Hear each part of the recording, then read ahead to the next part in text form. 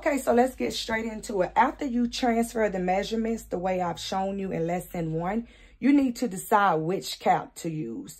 For this DIY wig making, we are making wigs on the mesh dome cap.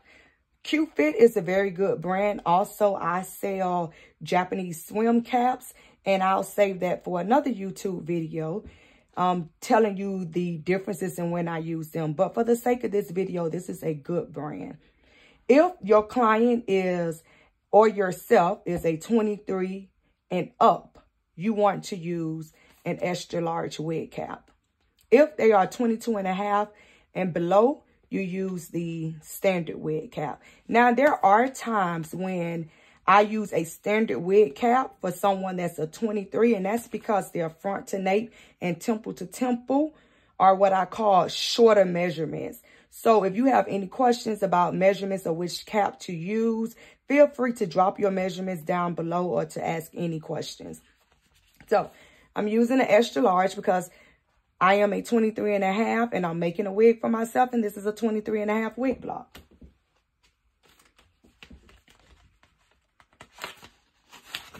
When you look at the wig cap for the Q-Fit brand, one side is going to look like this. It's starting to connect, and the other side is going to be square. This is the back side. So we're going to take the front of this cap and just put it on the wig block. So symmetry matters. Once you take it out, you just put it on the wig block, trying to keep this in the middle. And I'm just going to bring my cap down to my pin. I like to pin my front first. I'm going to take my T-pin, put it here in the middle. Take this T-pin, drag the cap into the measurement. So this is my temple to temple measurement. It is starting to show my hairline, as you can see. If you have a shorter temple to temple, because from lesson 1, if you remember, I am a 19. Let's say if you were a 16 temple to temple, these T-pins will be farther back, probably about right here. Turn it around, and then you want to pin the back. When you pull the back of your cap down, look at these two lines. Try to put it as even as possible. So when I say that, I mean from the middle of my block to this line, I am trying to have about the same amount of space. Not you putting the cap on and it's over here like that. Once you've done that, you take your T-pin and you just pin it. This measurement is important. It is the nape that we transfer. Take your T-pin, drag it directly up, and bring it back into that measurement. Push down and lock your T-pin in. Push down and lock your T-pin in. Now, when you try this, my nape is very long, a 15. If your nape is a 13, you would be right here. So instead of pinning your cap here, you would pin at the measurements that you transferred, like in lesson 1. And I'm going to tell you, if you have a 13 front to nape measurement with a larger head, there is going to be room that you need to remove out of this cap. So instead of it being flush, you're going to have extra cap. Certain measurements, it isn't going to always be flush. When it's like that, you need to remove the extra space. And I'll link that video down below on how to remove the extra space. And after you pin your cap, this is what it should look like. And again, this is for my exact measurements. Yours will look a certain way depending on your measurements. The next step is to pin your closure. When it's time to pin your closure, and this is from my vendor number 28, Vietnamese bone straight hair. So regardless of what size closure you are using, I always follow this step, and that's folding it in half. So to fold it in half,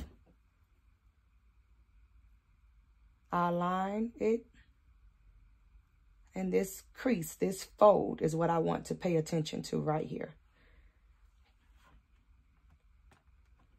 So I'm going to take my little pen, and I am going to pin it straight through so that I know where the halfway mark is. And you can mark this as well too. For the sake of the video, I might just mark it, but you can mark it. And you are going to use this line as a guide. And you don't want to take your pen necessarily and pin it right underneath the cap. Why? Because the hairline is back here. And I do not like to have my pen right next to my hairline. If you are new making wigs, please take this tip. If you are using T-pens, which I do use T-pens, do not take your T-pen and put it so close to this hairline, because sometimes the lace get caught up in the T-pen and it'll rip. So if the lace is going to rip, we want it to rip somewhere right up in this area. Tension is so important when you are attaching your lace closure to your wig cap. So I'm going to bring it down again, stand on this dotted line, and I'm going to just pin it in. You do not need this pen, so I always move this pen. Because my measurements are coming in like this, I'm going to leave these pens here for right now, but I do not leave these pens here whenever I am pinning my actual lace closure down, and I'll show you. So now look at the hairline. You want the hairline to be below the cap right here. This is a good amount of space right here. So if I'm looking, I have about a T-pen length. Just this part of the T-pen is a good amount of space if you need a guide of how much your hairline should be below the cap.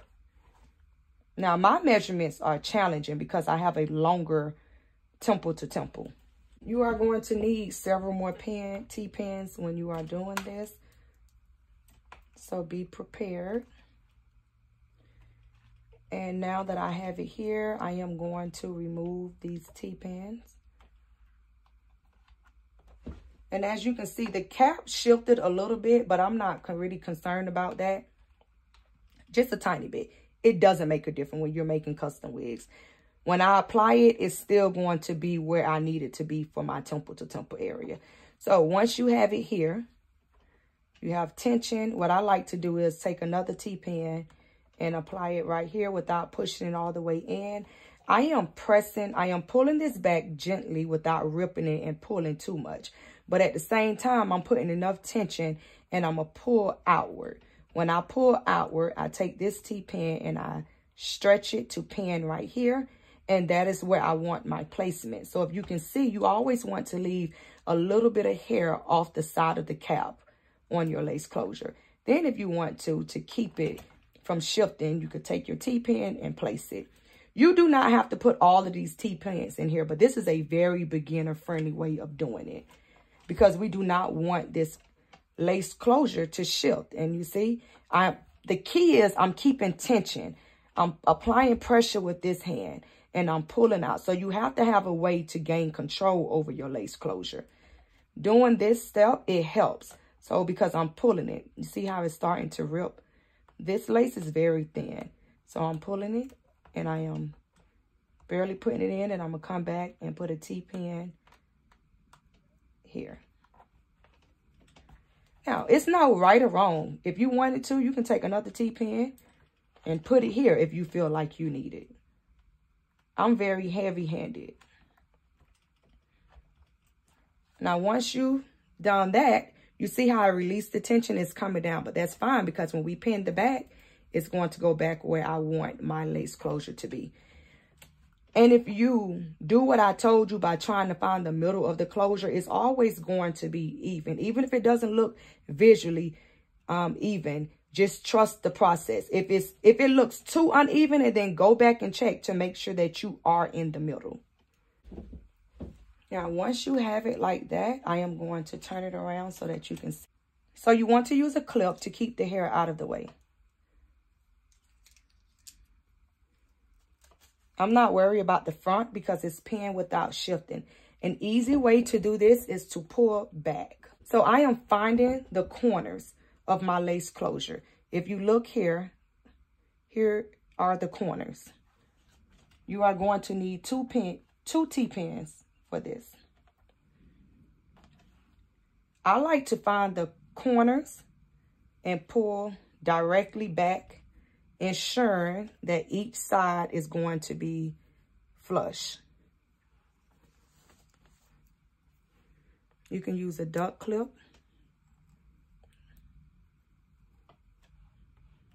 Keep it out of the way. So here's one way of doing it. You can most definitely take this pin it here, come here, and pin it here.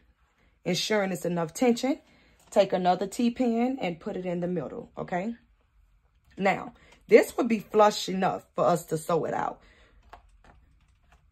What I like to do is, after I've identified my corners, I place a T-pin in, I place another T-pin, the corners over here, and I pick them up, and with even tension, I pull back. Put my T-pins in my block, and when you do that, you want to make sure that you can lock it in. And I lock it in. And as you can see, it's flat. It's flush on this side. It's flush on this side. And I am going to turn it around so that you can see that it's flush on this side as well. So once you have your closure pinned down, you want to hand sew or hand stitch the closure onto the wig cap. But before you do that, you need this hair out of your way, whether you put it in the ball, cornrowed it down, put it in the plait. For the sake of this video, I'm just going to ball it up.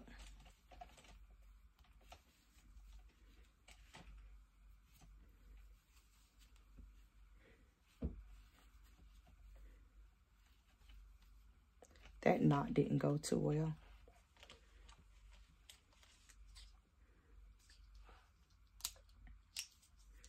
Use a clip and clip it out of my way. If you need to, you can have your duck clip. So if I'm sewing on this side, I can pin here. If I need to, I can pin it in the back. I'm gonna just put this pin here.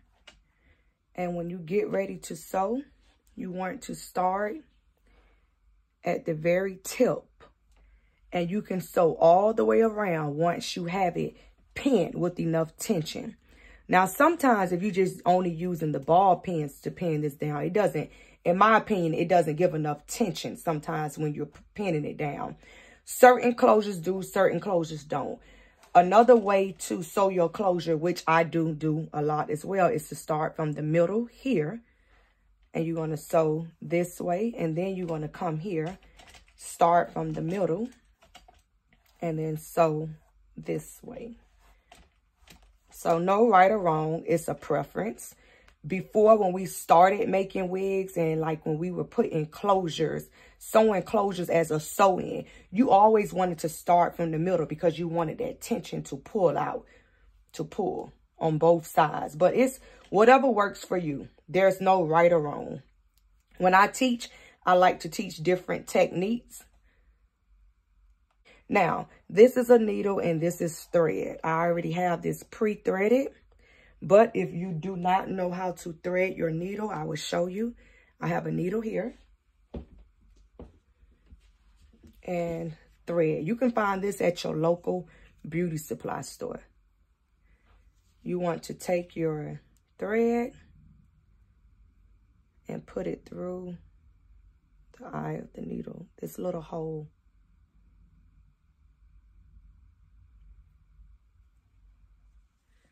I like to have, when you are threading, you don't want it too short. One way is like arm length, because you don't want to run out of thread and go back in if you're going to start from one end and go all the way around. If you are starting from the middle and coming this way and then coming from the middle and going the other way, your thread doesn't need to be as long, and you are going to thread 2 needles. So we just cut this thread off.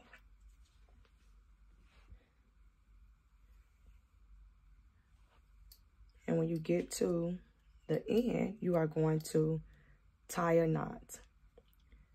There are many different ways to tie a knot. For the sake of this closure, one works. You can come here and tie it like a regular knot. I do tend to take my needle and tie it that way. But for this video, I'm going to show you. You just put a little knot and that's it. So now that we have our needle threaded, we are going to sew. When you are sewing, it does not matter if you sew up or if you sew down. So this is sewing up. Keep control of your thread so it doesn't tangle or knot up. If it does, try to untangle it. If it cannot untangle, you want to knot it off and then rethread another needle and then keep going. Rethread the same needle. So I'm sewing up and I'm pulling with enough tension. Now, if you notice how I am sewing, if you look right here, what I am doing is sewing on this part of the closure right here. And I am sewing in the middle right here. If your closure doesn't look like this right here, and it's, let's say it just has it just plain lace, so it doesn't have that extra fold right here, you want to sew the way I'm sewing still. Now, one way is to sew down. If you sew down, then you are going like this. And as you can see, when you sew down, and I am going through the actual rubber band here. When you sew down,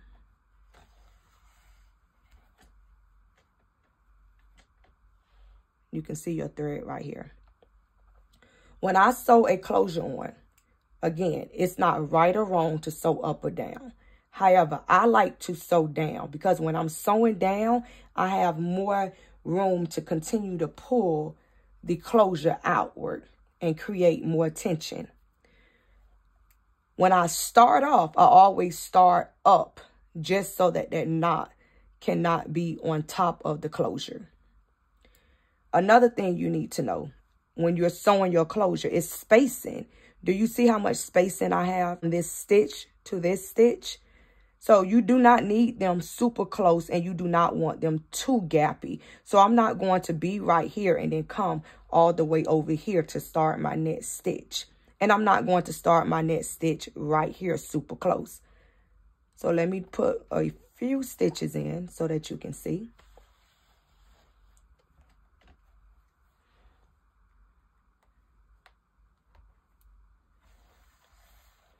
So this is a good amount of space. And when I take the T-pin, it's a little less than this T-pin.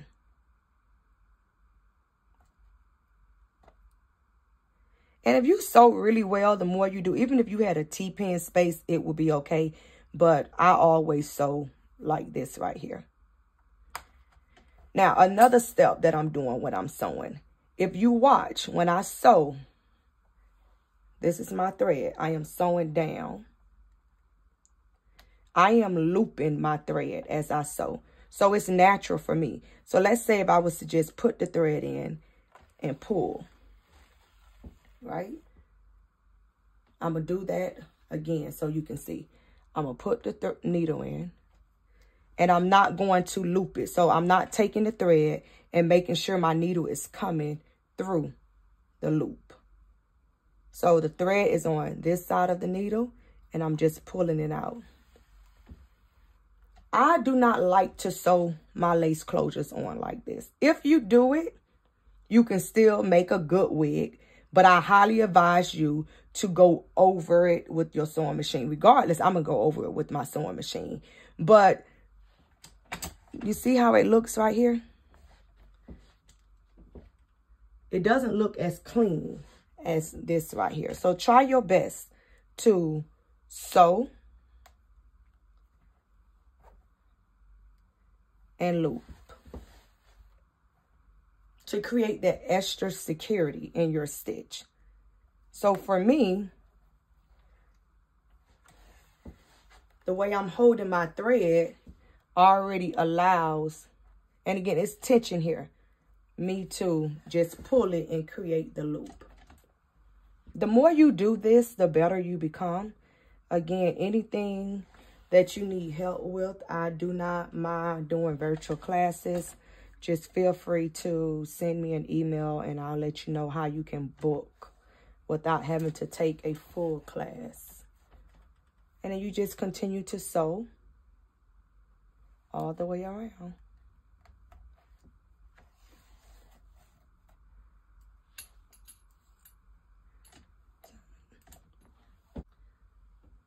I sew around that T-pin without moving it.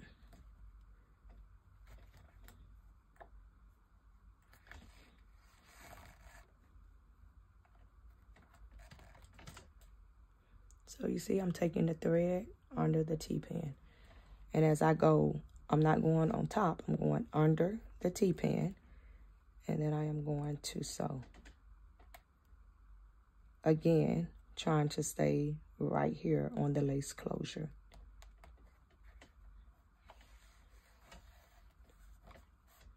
And that's it. So we just keep sewing the same way.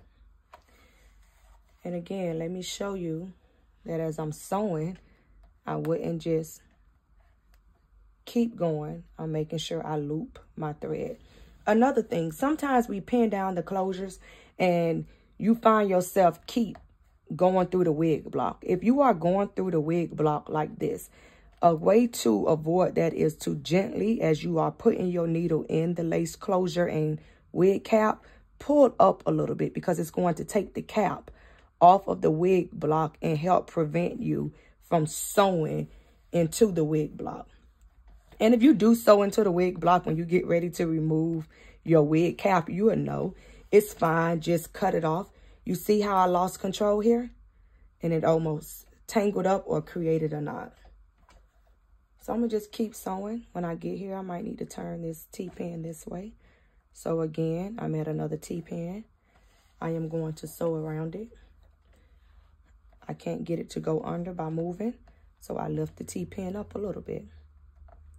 And I keep sewing. And you are going to follow this technique all the way around. Once you get to the end, right, I come up and I knot it off. So I come through the lace closure and I create a knot, one knot, and that's it. And I tighten it down. And as you can see, my lace closure is still hanging off, and that's it. It really doesn't matter when you do it, but make sure you cut it off. And as you can see, as I remove my T-pins, releasing tension, and my closure is still in place. Now, the next step is to draw your guidelines.